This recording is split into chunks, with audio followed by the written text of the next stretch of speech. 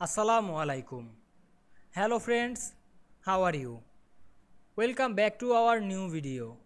In this video, I am going to show you how to change the outline color for the selected text box to blue gray.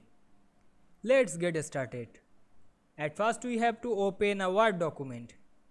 Then we change the outline color for the selected text box blue gray. Firstly, we insert a text box. Go to the insert menu, then click text box, then choose a text box. Now we can see here we insert a text box.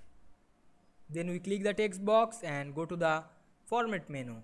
Then select the shape outline and choose blue gray. Now here this blue gray color and we select this color. Then again go to the shape outline and increase the white to see better the outline. And here we can see we change the outline color for the selected text box blue gray very easily. You can use shape fill color this text box. Click the shape fill and choose any color. Otherwise you apply another styles or effects like presets, shadow, reflection, etc. I hope you enjoyed the video.